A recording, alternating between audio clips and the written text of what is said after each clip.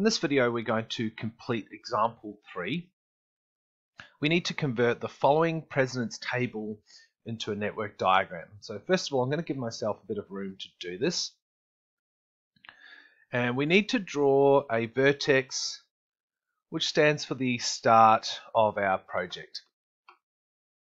When we look at the first two activities, activities A and B, we can see that they have no immediate predecessors, meaning that these two activities need to come out from the start vertex, and we label these edges as edge A and edge B with an arrow to show the direction we're going. So let's tick them off. Remembering that we don't complete the edge until later, so we don't draw a vertex until later. Now looking at activities C and D, we can see that they both have the same immediate predecessor, the immediate predecessor of A. So in order for those edges to be drawn, we first need to complete activity A. We'll do that by drawing a vertex. And both activities C and D come out from that vertex. So we'll tick them off because they have been drawn. Now moving on to activity E, we can see that that comes after activity B. So we need to complete activity B by drawing a vertex and then draw activity E. And we'll just tick that off. Now moving on to activity F, it comes after activity D. So we'll finish activity D with the vertex, and activity F comes after that. Next, activity G comes after activity E. So we'll complete activity E with the vertex, and then activity G comes out from there.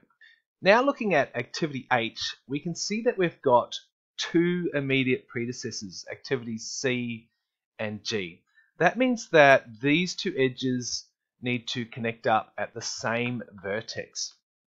And you might see that that's going to cause a bit of an issue, because in order to do that, we're going to be blocking off activity F. So I can connect them and draw activity H, but that's going to cause problems later on. Especially when you look at the very last activity here, activity I, you can see that it comes after activities F and H.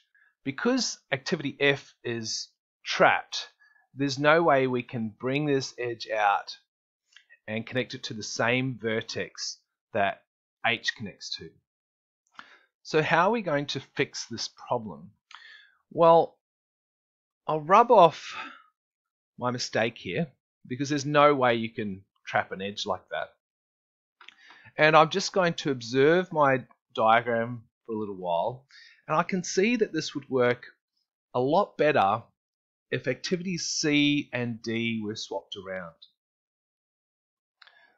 It would work better if I had activities D then F at the top and activity C below. So I'm going to just make some corrections here. I'm going to swap activities C and D around. And I know that activity F needs to come after activity D, so I just need to move it up here.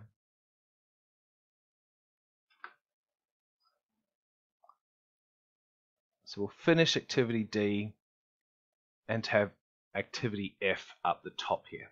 So now when we look at activity H, it's a lot easier for C and G to join at the same vertex. In fact, I could probably keep edge C as a straight line here. And then activity H comes out from this point. Excellent.